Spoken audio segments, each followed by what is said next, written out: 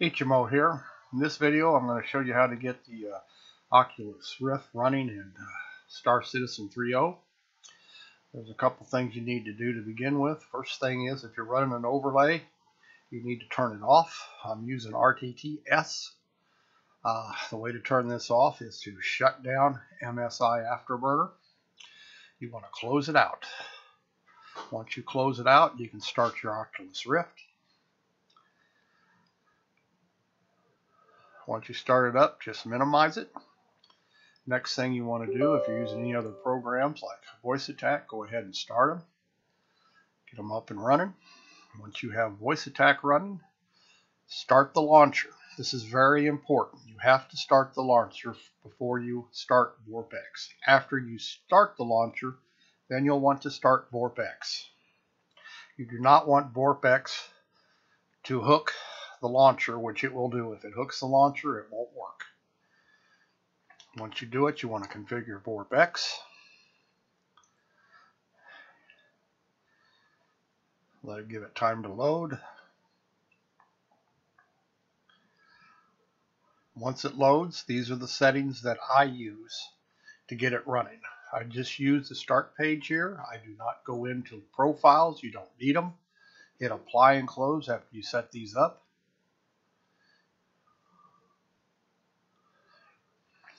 Now we can go ahead and launch the game. Now Star Citizen, vorpX will give you a hook. It will show that it's hooking. Star Citizen EXE, that is what you want to hook. You do not want to hook the RSI launcher. It's taking a little while to load here. It might give you a warning. Don't worry about it. Right now, you can put on your headset. You will be in Star Citizen. Now we'll let it load up. Should have your headset on. I will go into vorpX control panel by using the delete key. I will turn on mirror mode so you can see the settings. And it'll go into mirror mode here in a second.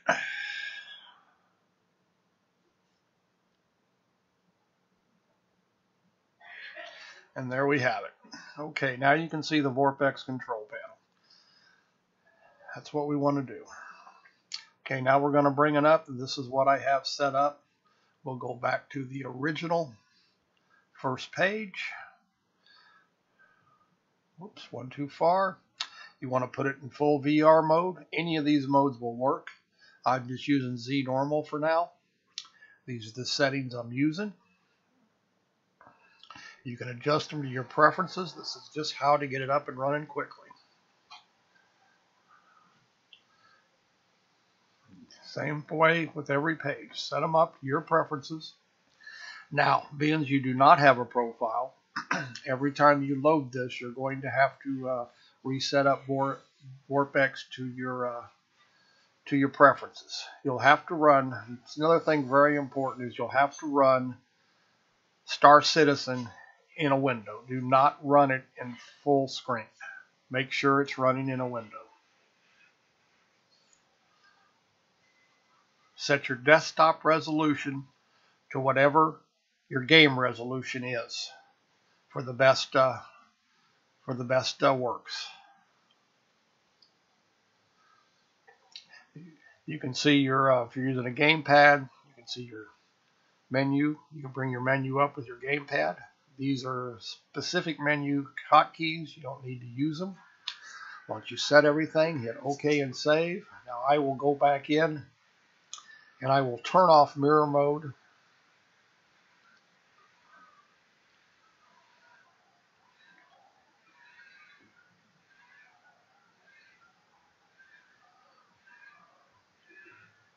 Because it just will not work.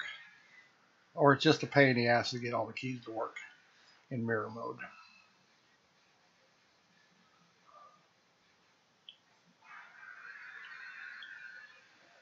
Go back in and turn off my mirrors. There we go.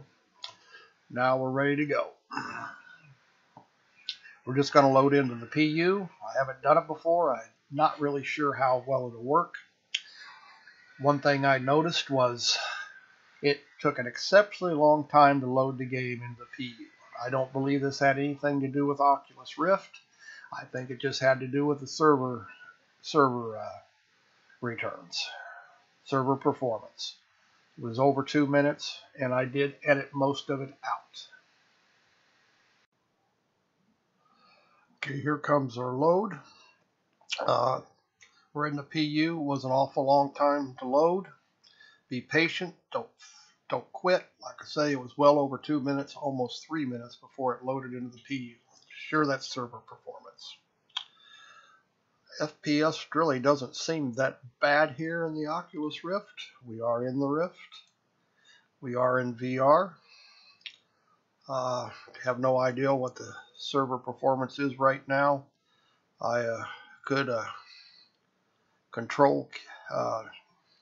use the control commands to find out. Just not that important to me right now. Doesn't seem to be any worse than running it without in the Oculus Rift. I'm guessing we're getting decent frame rate right now, but I have no idea how overloaded the server is, or if I'm on the East Coast, so odds are there's not a whole lot of people on right now, so probably why it's working so well. But we are in 3D VR right now, running in the Oculus Rift. I don't have a Vive to double check that this procedure will work in the Vive. I think it will. Somebody else with a Vive is going to have to verify whether this same procedure will work in the Vive or not. But this is how you get it running in the Oculus Rift, using vorpX.